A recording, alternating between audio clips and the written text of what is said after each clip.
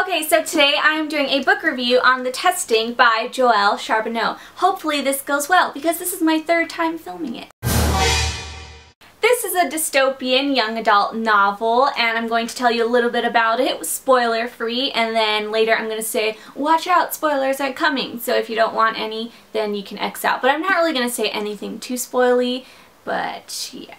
So a little bit about this novel. There is world wars that decimated everything. There are mutated animals and radioactive plants, and most of the population is dead, and so there's a new government called the United Commonwealth, and what they're trying to do is find new people to help lead and revitalize the earth. To find people that are good enough to lead the world, they come up with this program called The Testing, and The Testing is basically they select the smartest people, the most not street savvy, but people with really good abilities. They select them when they graduate from like their version of high school, and they put them through the testing. If you pass the testing, then you can move on to university, and those who graduate from university are the most esteemed in society. You can become a political leader, the best scientist, doctor, stuff like that. So it's looked upon as a great honor to be chosen and pass the testing. On the back of the book though,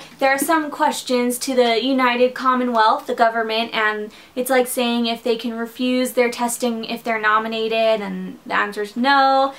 Is the testing safe? Has anyone died while participating in the testing? And it's like, we can't discuss that. So there's an air of danger and mystery, and not everything is as it seems. The protagonist is Sia. She just graduated and she has been chosen for the testing, which is what she wanted her whole life. But her dad has been, he went through the testing, he graduated from university, and he's a very esteemed agriculturalist. But he told her not to trust anyone, and he has these dreams that he can't remember if they're real or not, and yeah, it's just very not what she seemed and what she thought the testing was all about.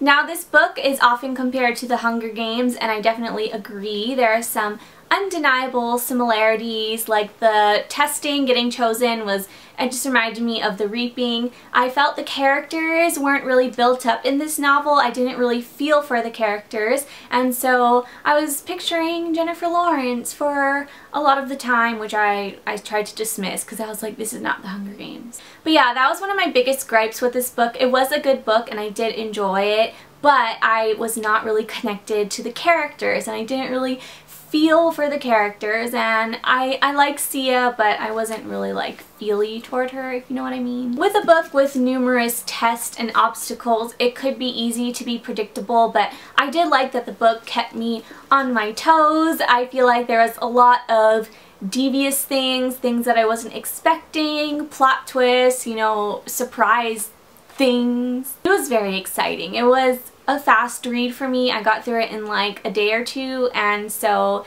yeah, it wasn't boring at all. A lot of people said the beginning was slow, but I didn't find that. They like jumped right in. Like the very beginning of the book was her graduating and seeing if she was chosen for the testing or not, so it was a pretty fast read for me.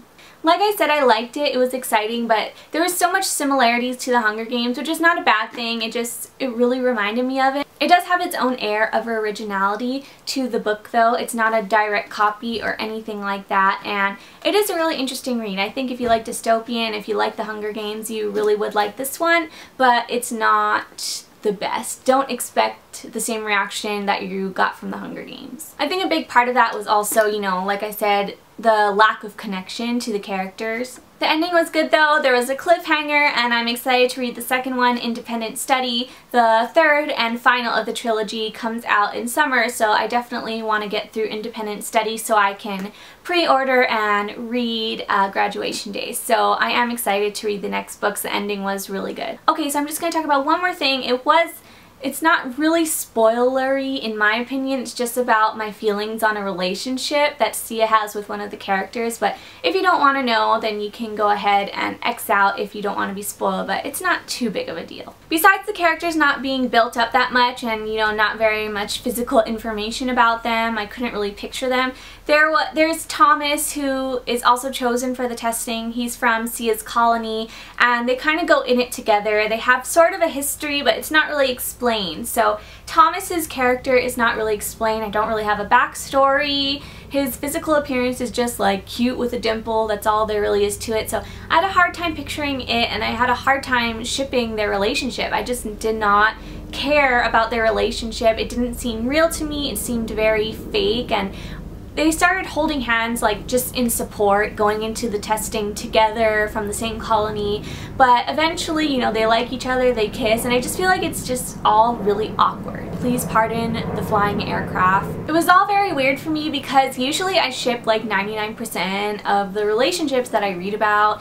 I feel like this is the only book that I never shipped the relationship, but it was just so weird, and they're saying I love you, and I'm just like, who are you? I barely even know who you are, and you guys just you didn't even start dating. You kind of just got thrown into this thing, and now you're like, I love you. It was just all very weird. I was thinking maybe it's because they're in this like dangerous setting and it's not really a place for a romance, but that's not the case because I shipped Peeta and Katniss, so I'm not really sure.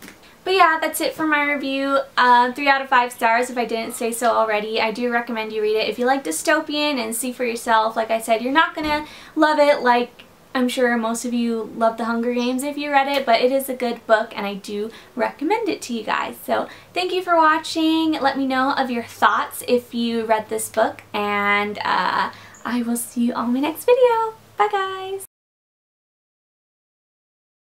Hi everyone, I'm wearing the same clothes except I changed this in an effort to trick you into thinking I film in multiple days, but really I film one after the other. Oh no, there's a shadow. I don't want the shadow. Airplane! I fly like paper, get high like planes. Look at this girl. Look at her. Look at her. My sister is trolling while I film. Hi guys! What the? It's Taylor! Stop! I'm out of focus. That was rude.